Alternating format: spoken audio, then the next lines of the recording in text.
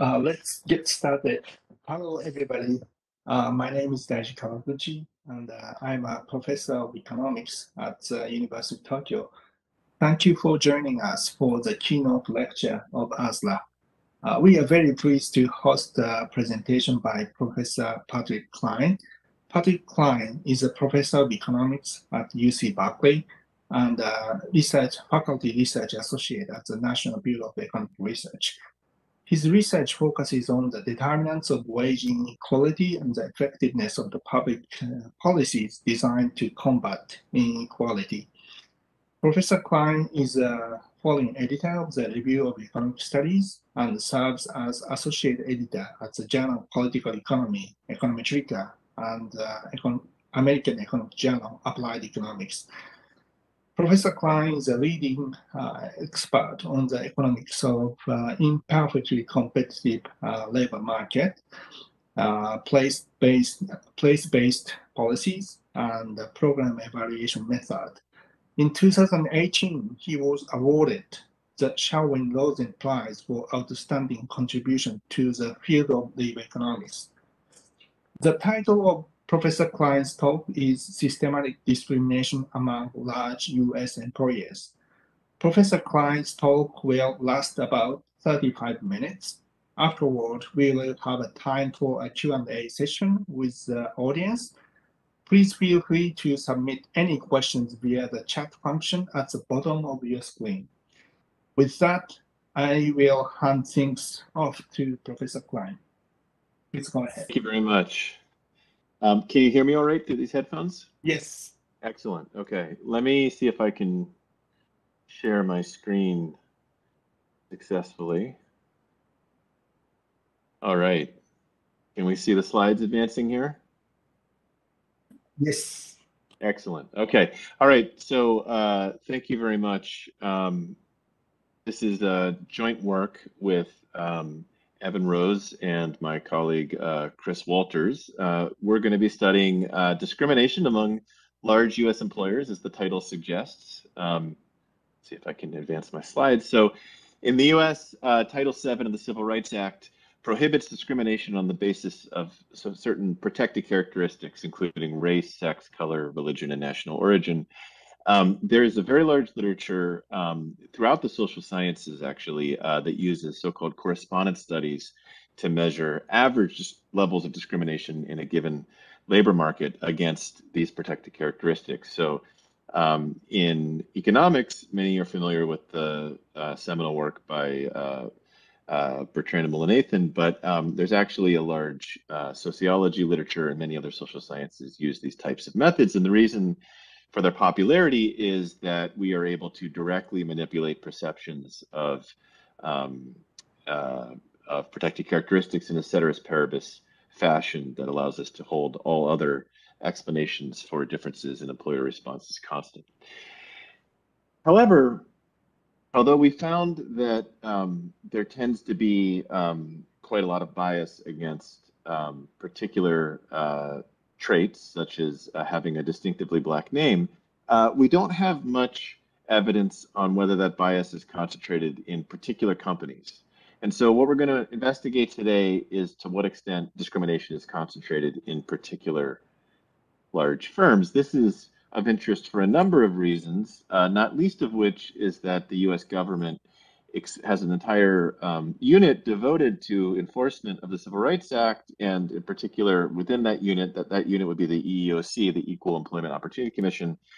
They're specifically interested in so-called systemic discrimination. Now that word gets used throughout the social sciences in different ways, but what the EEOC means when they use that word is a pattern or practice, policy and or class cases where the discrimination has a broad impact on an industry, profession, company, or geographic location. As EEOC Chair Jenny Yang under the Obama administration noted in a review of this literature, tackling systemic discrimination is central to the mission of the EEOC. In fiscal year 2020, the EEOC launched 538 systemic investigations through their Systemic Investigation Unit. There's also elevated requirements for federal contractors in the US. They have to enact affirmative action plans, and they are held to a higher standard for guaranteeing equal employment. That's enforced by the Office of Federal Contract Compliance, which regularly does audits of particular companies. And so they're worried, they're particularly concerned about whether the hiring practices or patterns followed by particular large organizations that contract with the federal government are fair or not. Okay, so the way that we're going to measure this is using a new type of correspondence experiment. Rather than going to an online job board and kind of passively lurking and applying to whatever jobs pop up first, we're going to proactively target particular large U.S. employers, so companies that are in the Forbes Fortune 5 or the Fortune 500 companies. So for each of these large companies, we're going to apply to as many as 125 geographically distinct jobs from each firm. By geographically distinct, I mean that they're in separate U.S. counties, and we're doing that both to be able to assess whether this is something that's nationwide, a nationwide pattern of discrimination, and because we don't want everything to be driven by, sort of the same hiring manager. 8 applications are sent to each job. We got a total sample size of 84,000 applications. That's roughly 20 times as large as the famous Bertrand Mullainathan study. The experiment was organized in 5 waves. It ended up spanning the COVID pandemic, and this lets us test whether there's something stable both across time and across the US in terms of the conduct of particular companies. So we have 2 goals. One is measurement. We want to see how much bias there is out there, and so are particular companies more biased than others, and how does that compare to other groupings of jobs such as industry, state, or job title? And then second, given what we've learned about what's out there, we're going to ask, can we actually use the statistical information that we found to detect discrimination by particular companies? In other words, it's one thing to say that, say, 30 out of the 100 companies that we have in our experiment are likely discriminating. It's another to say which 30 are discriminating. And so we'll talk about how to borrow methods from the empirical Bayes methods, the empirical Bayes literature and statistics to answer questions like that. And we'll in particular talk about how methods that have been popularized in biostatistics for controlling false discoveries can be useful for thinking about how to target anti-discrimination policies. Okay, so this obviously relates to many different literatures. There's a huge social science literature on correspondence experiments, but we still don't know much about where the bias is coming from on average. We know that it differs across jobs. We don't know how much the kind of discriminatory jobs are clustered in particular organizations. Let's talk about the details of our experiment. So we started with the Fortune 500 companies. Then we narrowed down to 123 firms that had sufficient flow of jobs that was nationwide to be able to audit according to the design that we wanted to use. 180 of these companies turned out to have centralized job portals on their company homepages that were feasible to audit with the technology that we used. The U.S. employment at these 108 firms that we were able to audit is 15 million in 2020, according to CompuStat. There were some interruptions due to COVID, and so of the 108, 72 were sampled in all 5 waves of the experiment. 36 were only sampled in a subset of the waves. In each wave, we sampled 25 vacancies in distinct counties. And as I mentioned before, each job was sent 8 applications. We stratified to have 4 distinctively white and 4 distinctively black applications sent to each job. Otherwise, the characteristics were randomly assigned. So how did we make these resumes? We signaled where we manipulated employer perceptions of race and gender using distinctive first names Last names were taken from the census. Age was manipulated indirectly via the year of high school graduation. Most employers do not allow you to directly volunteer your age because they're not allowed to make decisions based upon that. So it's not asked on applications. As I mentioned, we stratified on race. We also manipulated a variety of other characteristics that I'm not going to have time to talk about today. Indicators of LGBTQ affiliation, gender identity. Some of our applications were given associate's degrees. There was many centralized portals these days ask you to fill out a personality test, and so we automated all of that, and everything was done in a way that ensured there was no human discretion involved. Everything was answered in a way that was a random draw from a known probability distribution that we designed. Here's an example of what the resumes looked like. So whenever we were allowed to, we compiled PDFs of our random resumes and we uploaded them. So here we have Joshua Erickson. This is a distinctively white and male name. However, this application, this is one of the few that has a preferred pronoun listed. So we wanted to see whether there was discrimination against listing pronouns. In this case, they have they and them as their pronoun. The education history, this is a real high school. These are real employers in the area. And these are references. You can see that we even randomized the color of and the watermark used on the resume. So Maurice Randall, that's a distinctively Black name that doesn't have a preferred pronoun in here. It has a different email provider. Again, these are real establishments, and Maurice Randall went to community college. Okay, this was all done by our crack team of RAs who eventually automated themselves out of a job because we got so good at creating bots to submit this in a systematic way online. So let's take a first look at the data. As I mentioned, we had about 84,000 applications submitted.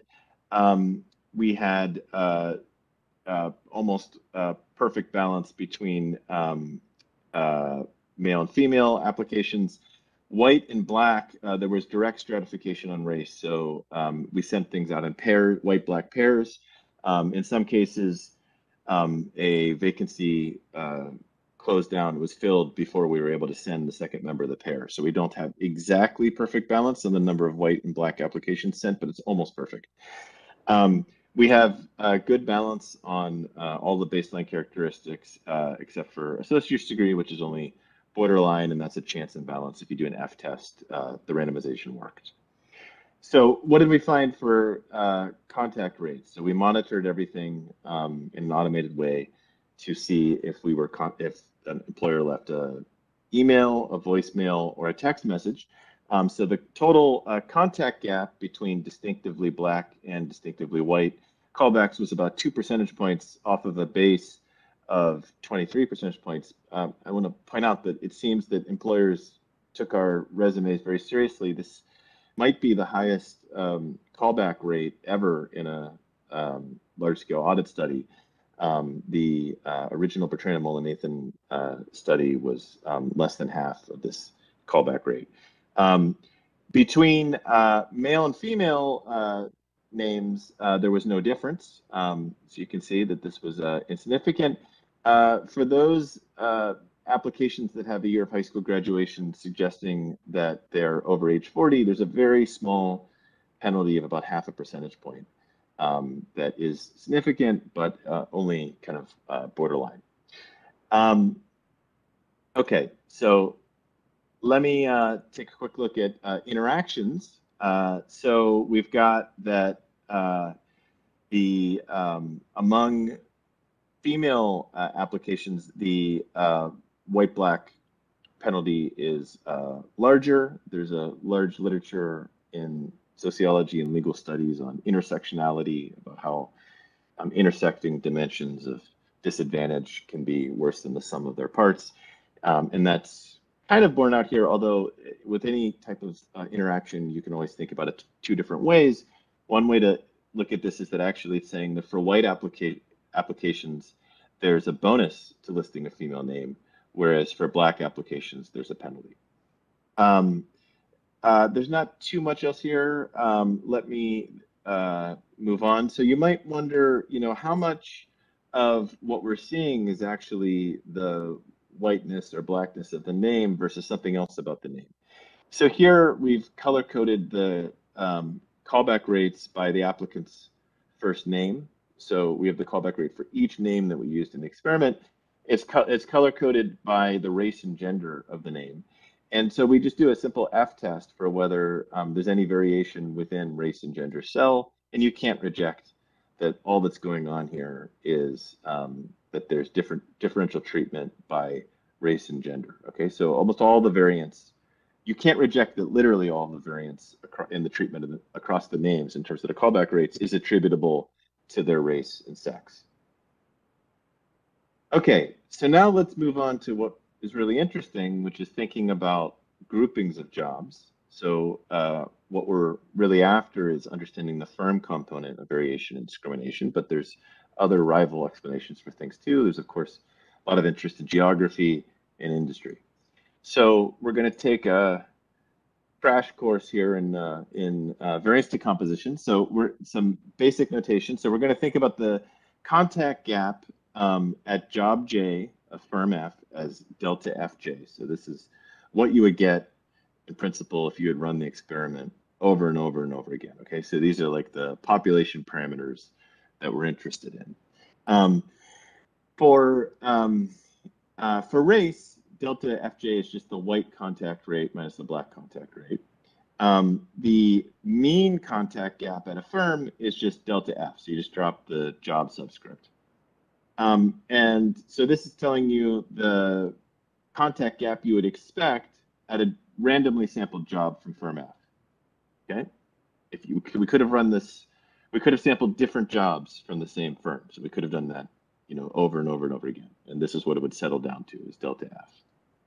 Okay, so random sampling of jobs plus random assignment of protected characteristics plus no interference between units implies that our estimated contact gap at a firm is going to, our expected value of any job-specific estimated contact gap is the population contact gap for that job if we've conditioned on the identity of the job. If we don't condition on the identity of the job, it's giving us an unbiased estimate of the firm-wide average contact gap. Okay? All right, so the first question is, do those delta Fs, the firm-wide average contact gaps, differ across firms, or are they all the same level of average bias? And for that, we can just start with just a simple chi-squared test of heterogeneity, okay? And these are the p-values down here, and you can see that we easily reject the null that all firms discriminate on the basis of race equally. We easily reject that they all discriminate on the basis of gender equally, which is kind of interesting because I told you that the mean callback rate for men and women was the same. So the average treatment effect, if you will, is 0, but the variance of the treatment effects must not be 0. And for race, we can also, for age, we can also reject that they're all the same. Okay, now we can do something more sophisticated than that. We can go beyond the test of whether all the effects are equal into a directional test. So here, what we're doing is using approach developed by Santos and Scheik, and what they're thinking about high dimensional moment inequalities, but actually testing that delta F is non-negative for all the firms corresponds to a test of the direction of discrimination. So here we're interested in, are some companies discriminating against whites and some discriminating against blacks, or is it only one-sided? So here we've got the p-value for the null, that there's no discrimination against each group. So here, this is 1. This is telling you we certainly cannot reject the null that there's no discrimination against white applicants. Whereas for blacks, the p-value is 0. We easily reject the null that there's no discrimination against black names. For male names, we easily reject the null that there's no discrimination. For female names, we also reject the null, although it's a little bit more marginal. The p-value is only 0.05. For older workers, we can reject the null, that there's no discrimination against older workers. For younger workers, there may not be any discrimination. Okay. Here we have variance components. So the idea behind this is that when you take the variance of the estimated contact gaps of each firm, you've got the true signal variance plus the noise in each of your contact gaps, an average level of noise. And so the way that we do a bias correction here is we've got standard errors that are unbiased for every firm contact gap, and we're going to subtract out the squared standard error. Now, for the econometrics nerds watching this, it turns out that in this case, and we talked about this in the paper, subtracting out the squared standard error yields a U statistic, which, if you're not familiar with that is, what that means is it's got a representation as taking all of the pairwise cross products of the jobs within the same firm. And so those cross products are all estimating each, job specific contact gap is an unbiased estimate of the firm contact gap. And so you have two estimates of the same thing. If they're independent, if we take their product, they're giving us an estimate of the square of the thing. And so you can think about this as kind of like an average covariance in job specific contact gaps for two jobs drawn from the same firm. Very close to the older literature on interclass correlations. So we're finding a lot of variance in each dimension. So the standard deviation of race contact gaps is 1.8 percentage points. That's about as big as the mean contact gap, which was 2 percentage points. For gender, remember the mean effect was 0, and we're getting a 2.6 percentage point standard deviation of bias. For age, we're getting 1 percentage point, although these are p-values, so this is kind of, these are standard errors. This is kind of borderline in terms of significance. Now, you can also ask, how stable are these contact gaps? So here in column 4, what we've done is we've taken this U statistic idea where I told you it was the average covariance, or the average covariance between and the gaps for two jobs drawn from the same firm. You can also think about what is the covariance across waves of the experiment within the firm. So you take the average gap in wave 1 for a given firm and the average gap in wave 2 for a firm, and you take their covariance across firms. And that's almost the same estimate. And so that's a sign that we have a very temporally stable variance component. You can do the same thing across geography, and again, you get almost the same numbers. So it's a geographically widespread, geographically stable, and temporally stable phenomenon.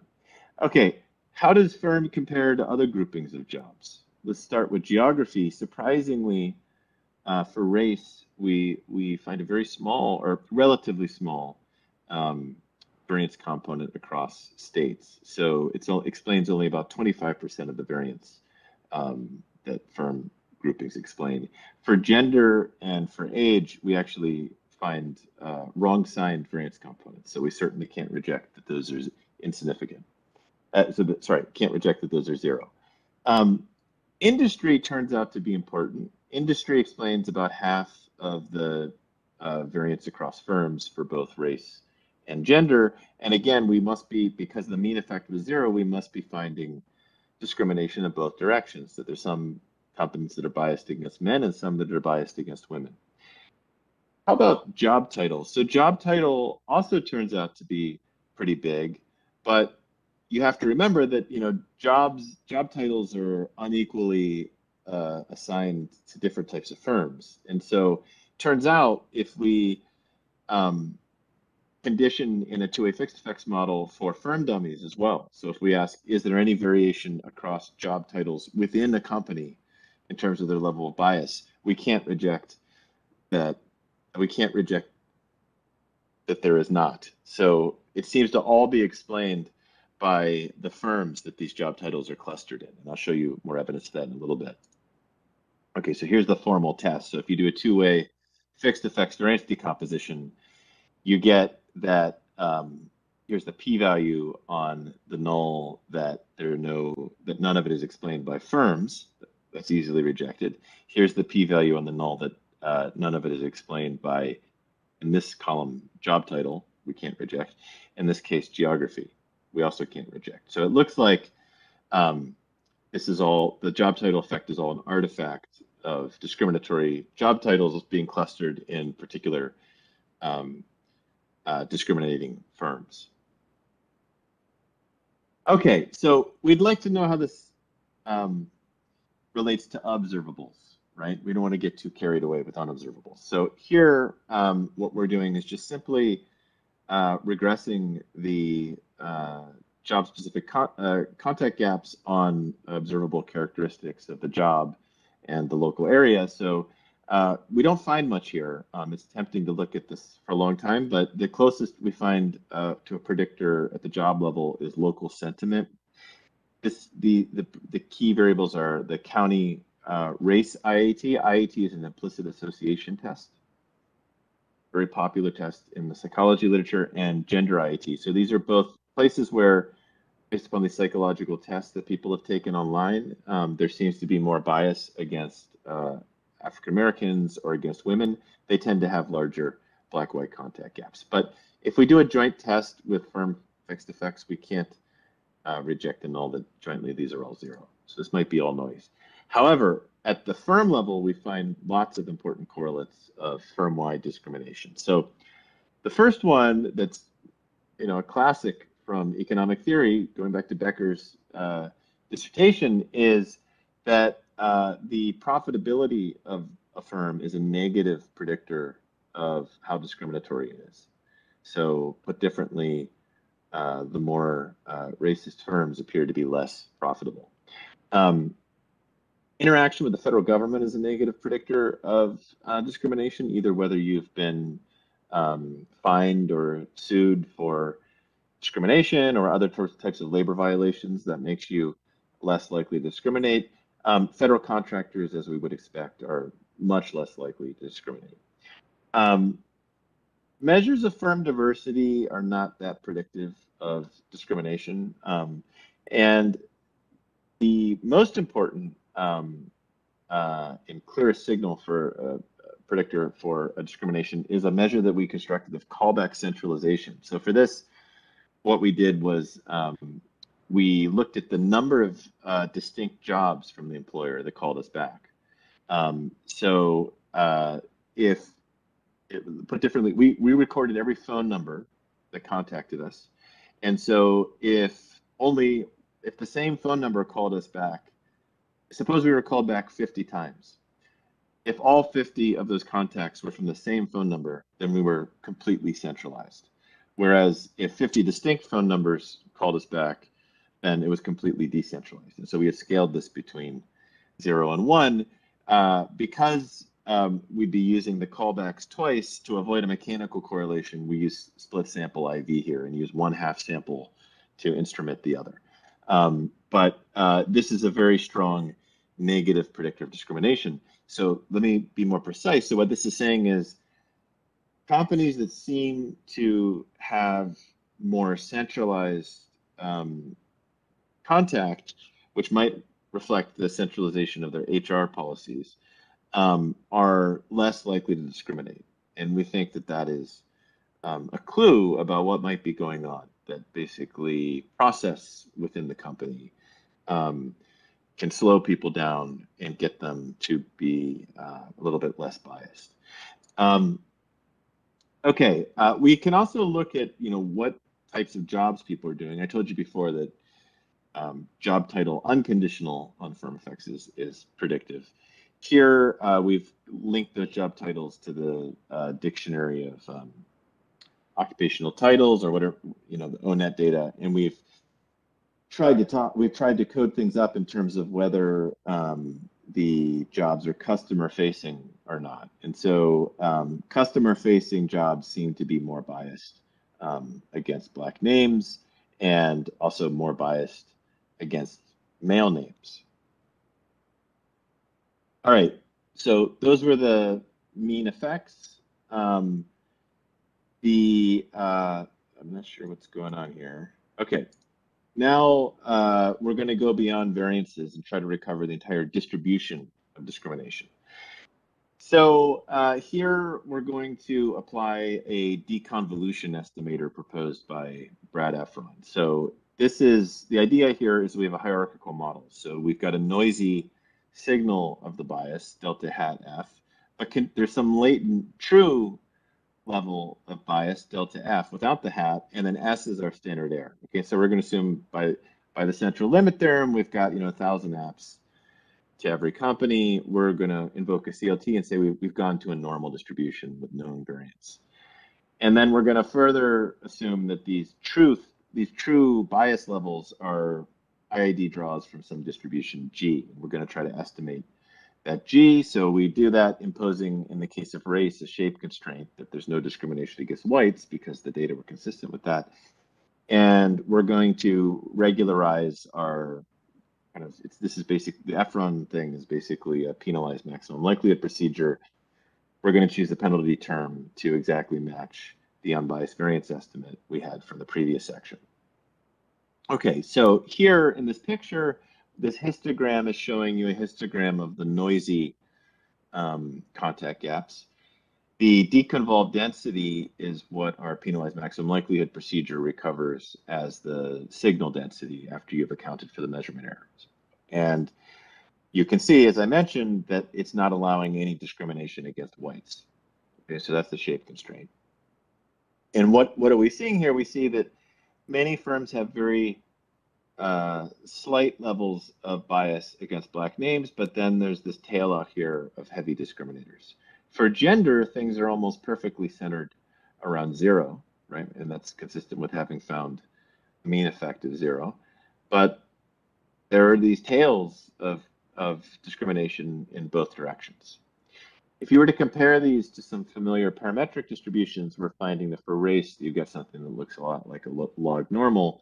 For gender, it's so peaked, it's even more peaked than a Laplace density, okay? So it's as if there really is kind of almost a mass point at 0 for gender discrimination. We can convert these into CDFs and then use those CDFs to summarize the inequality in discrimination with a Lorenz curve. So here we can see that for race, that the top 20% most discriminatory companies are responsible for almost half of the lost callbacks. For gender, we use the absolute value, and the top 20% are responsible for about 60% of the lost callbacks on the basis of gender. The Gini coefficient for racial discrimination across companies is about what you would have found for the US income inequality level in the 1990s. Whereas gender, it's so unequal, it's more like modern Brazilian income inequality. Okay, so we've shown that there's bias out there and it's very concentrated in a minority of employers.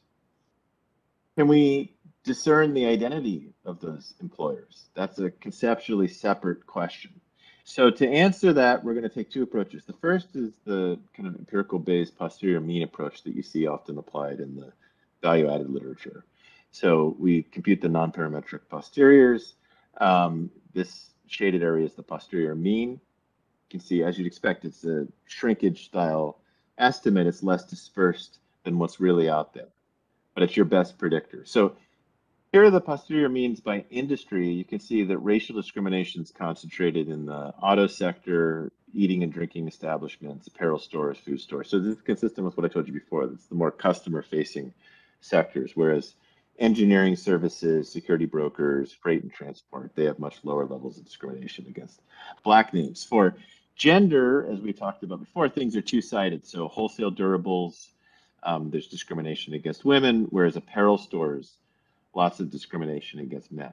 And as you can imagine, that's particularly concentrated in women's apparel. So let's take the perspective now of a hypothetical bureaucrat with the US government whose job it is to enforce anti-discrimination law, right? They can investigate companies that seem suspicious. If they knew the true contact gaps, they would presumably want to investigate the most heavy discriminators first. And so we can think about this blue line as kind of a production possibilities frontier. If you rank all the companies by who's the heaviest discriminator and you investigate the most heavy discriminator first and then the second most and third most, you'd be along this blue frontier. But we don't know the truth, right? We just know, and this blue frontier, by the way, is just a reshaping of the CDF that I showed you before, right? The same thing that we used in the Lorenz curve. But we don't know the truth, right? We just have an estimate of the truth. And so these posterior means in this dashed line are showing you what you can achieve if you make decisions based upon the posterior mean, taking into account that it's going to make mistakes about who's the most heavy discriminator and so on. Okay, and so this is kind of the price we pay for not knowing who's who ahead of time. We make mistakes and we pushes our possibilities frontier inwards. It's still pretty good though, right? If we contrast that with this inverse 45-degree line, it's telling us, this is what you would get if you investigated companies at random. If you investigate all the companies, you save about a little bit more than 20 callbacks per 1,000. That's consistent with having the 2 percentage point contact gap mean difference that I showed you at the very beginning of the talk. Okay, but a different way to go, rather than making decisions based upon the mean, would be to make decisions based upon whether there's any discrimination at all. So in particular, we've imposed some smoothness in making these plots, and the world might not be smooth. It might be that there's many companies that just don't discriminate at all, and the US legal system, it doesn't really have or even, you could put the legal system aside, the way that investigations work, it's kind of an adversarial process where the company says, no, I'm innocent, I didn't do anything wrong. So to deal with that, there's some appeal to instead trying to get not the posterior mean, but the posterior probability that the contact gap is greater than 0. Which you can think of as kind of the extensive margin. So here we're going to introduce the concept of a false discovery rate. Okay, so here we can think about this as a multiple testing problem, right? You can run t-tests at every company. You've got 108 companies. Here's the histogram of p-values that come out of all those t-tests. If no one was discriminating, then this histogram should be flat because the p-values should be uniformly distributed under the null. We can see that that's not the case, right? So we know someone's discriminating, but who should we single out who should we label as a discriminator? The way that we're going to think about that is that there's a two-type mixture at play here. So there are true nulls, those who aren't discriminating at all. Those have a uniform distribution. And then there's the false nulls that have p-values concentrated near 0. Now, what we don't know is which fraction of nulls are true. That's the pi naught, so it has to be in 0, 1.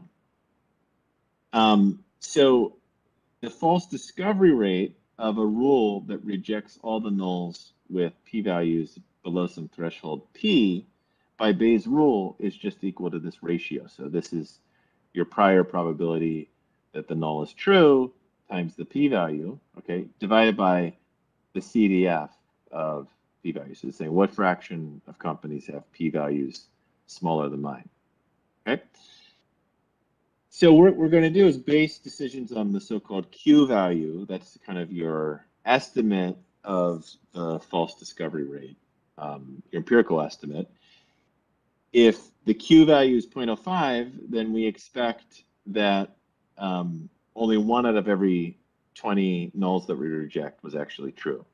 Or put differently, at least 19 out of every 20 firms with p-values below p hat f are going to actually be engaged in discrimination.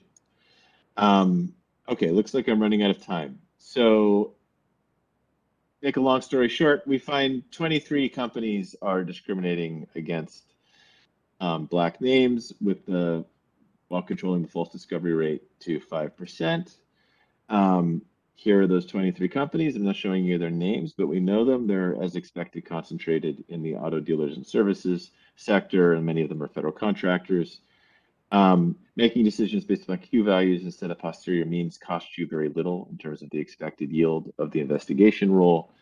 I was going to show you guys maps that these are truly national level patterns. This is for a particular federal contractor. This should be very upsetting to people that work on this kind of stuff. And so we think that this information can actually be used to combat discrimination in various ways.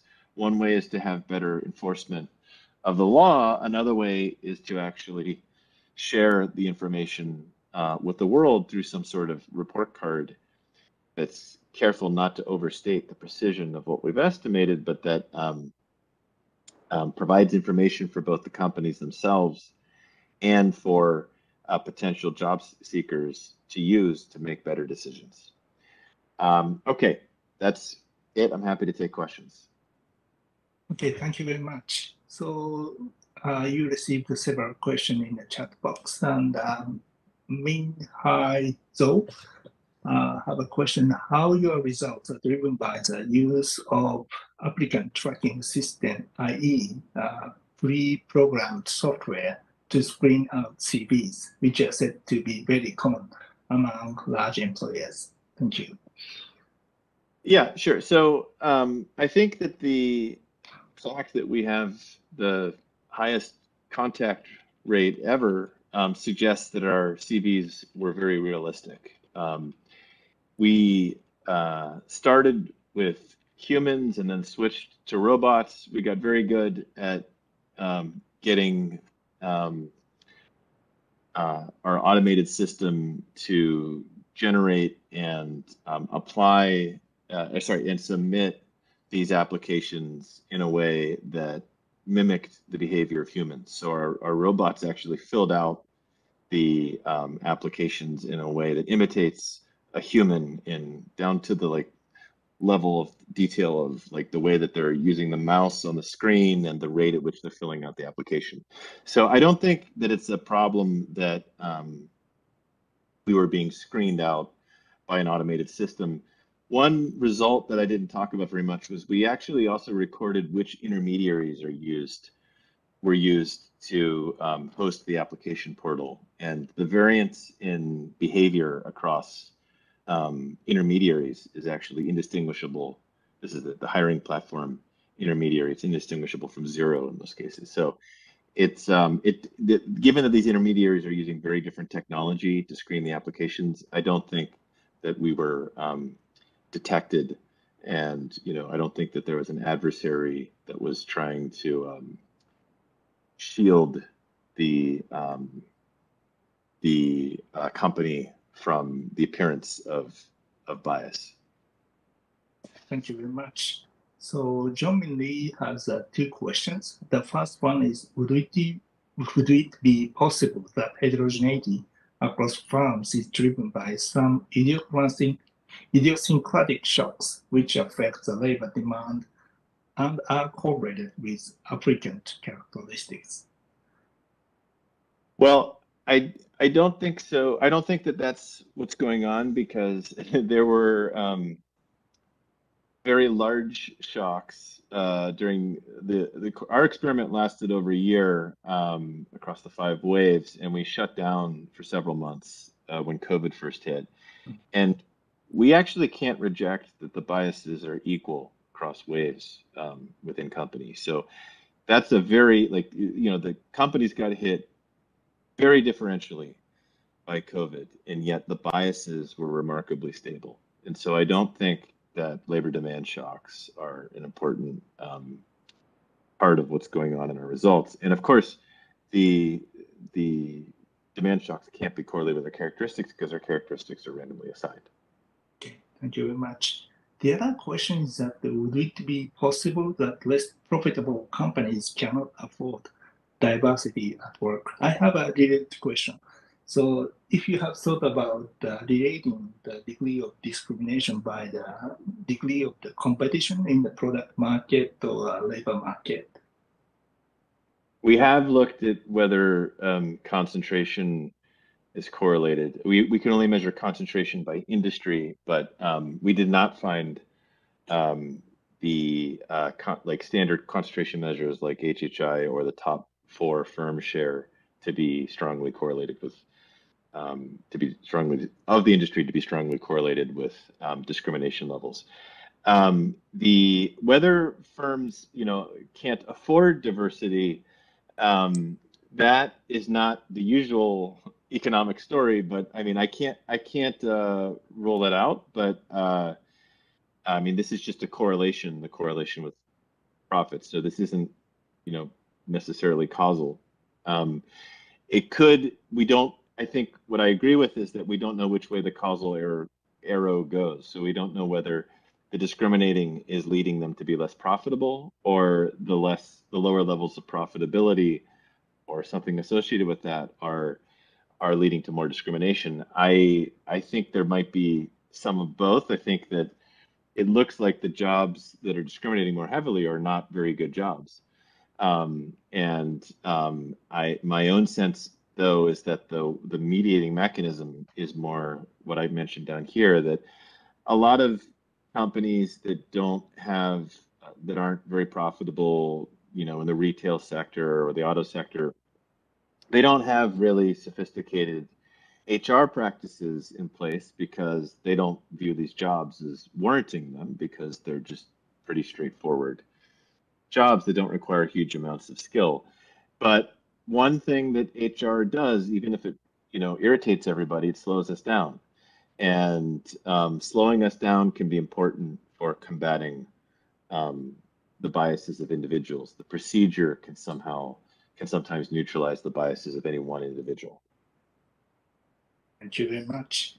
So let's finish this keynote lecture. To conclude this keynote lecture, I'd like to express my gratitude to the audience for their discussion, and to Professor Kline for this thoughtful presentation. Thank you very much. Thanks so much for having me. Thank you very much.